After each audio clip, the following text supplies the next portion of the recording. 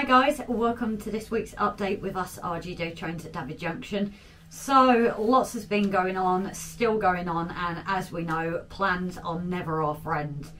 So a big congratulations as well to all our winners from our draw at the weekend. Very successful, and hopefully some vouchers that have gone across and people are going to have a little shop with WW Scenics. In which case, if you guys still haven't used it or are new to the channel so don't know about it, so WW Scenics have given everyone a voucher code to use. I'll get Rob to put it along the bottom here, I think it is. Just if you haven't had it, then you've got it. That is to use on your first time purchase. We're not sure if it's a returning customer or a new customer. We think it's just first time using it. So that is there as well. So for this week's plan, the plan that's definitely has been going is Robbie's going to have a look at the line here that he's taken up again and looking at maybe putting it on the TMD. So he's going to be going across, laying everything out, and hopefully we should have a track that stays, all being well. Now I still know that he needs to order points and things like that, but it gives him a rough idea with old points that we've got of where things are going to go, so they can buy the new ones and they can go on. Now I'm going to continue with my airbrushing. So I've now been challenged by Rob. I say this, he isn't actually here at the moment, but I've actually been challenged over on the wall for the extension that's gone. There's a little scene that he wants me to try and create, so I'm going to have a go at that on a practice piece first. I'm not that brave, but I've always got the blue paint to paint over. Not sure if it's going to be airbrushing or paint at this point, but we'll see in a minute, won't we? So a big thank you everyone as always, and thank you for everyone that has commented and liked and subscribed to us. You know, these all make a big difference in helping our channel to get out to other people. Not only that, but it brings more people in. You know, the advice that we've had from the start, it just means so much to us guys. It really does. So anyway, I'm going to crack on now and we will see you later in. Bye for now. Right guys, so I was going to do the tracks for the maintenance area, but I need this TMD more stable than it currently is. Because if you look at it, excuse the wobbles, it's not very strong in the corners. That's the... you'll actually bend it out of shape. So I need to actually try and create some strengtheners for the corners. Maybe Pico should have a think about that and put some strengtheners in, because there's no crossbars, nothing to keep it rigid, so I'm going to have to try and create my own on the 3D printer. Unfortunately, the Ender 5 that we got has developed some sort of fault. I think it's more user error than anything else.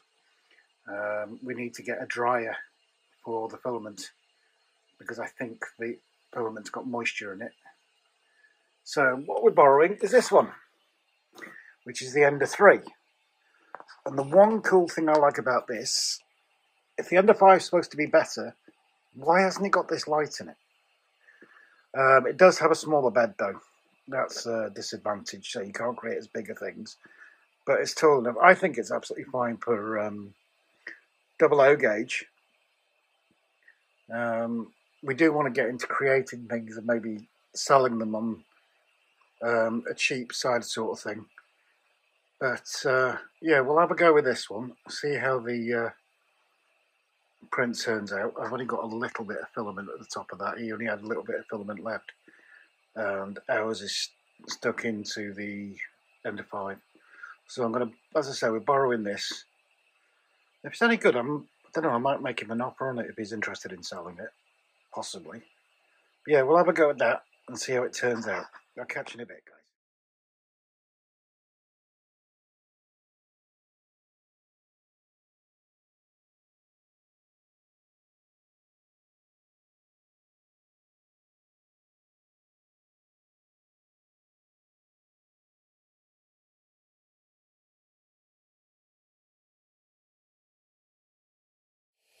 Right guys, so there we have it. 8 simple corner supports for the TMD.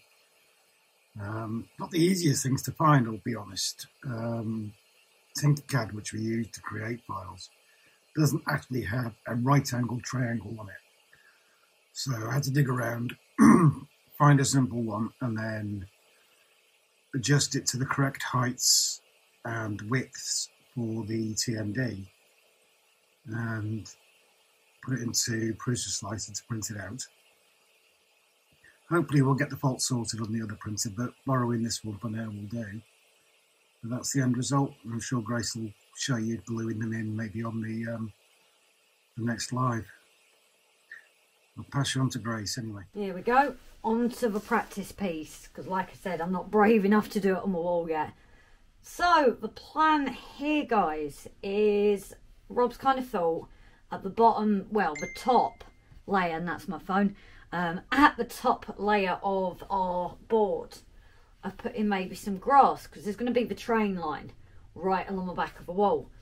So we said, maybe why don't I see if I can create some kind of grass effect, and then a fence, and then the clouds above.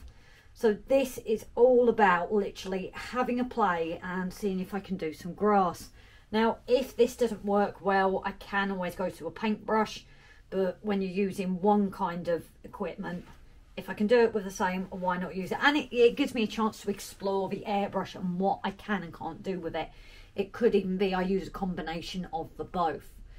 So I'm going to crack on. I'm saying so a lot as well, but I'm going to crack on, see how it goes or how well it doesn't. We know this is always experimental, and like we say, I always show you guys the good and the bad. But I've not got many greens with this, so it should be interesting to see how this goes as well.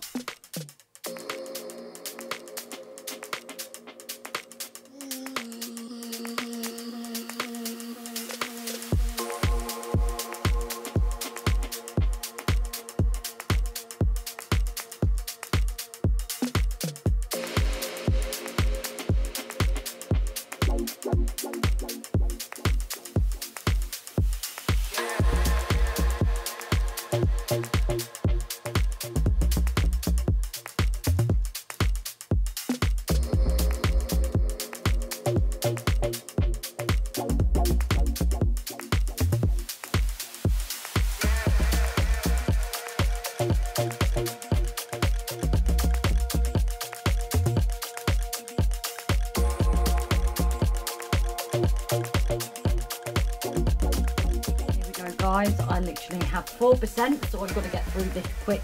But as you can see, this is very rough. Now, in the next week, during the week, I'm probably going to go add detail with a paintbrush, see what I can create there, and maybe add a bit more to it. But I think for today, I'm going to leave it possibly as there. I've still got to add in a fence and bring the grass down now. But I think that's it. So thank you all once again, as always, for tuning into this. If you haven't, please like. Any hints, tips and tricks,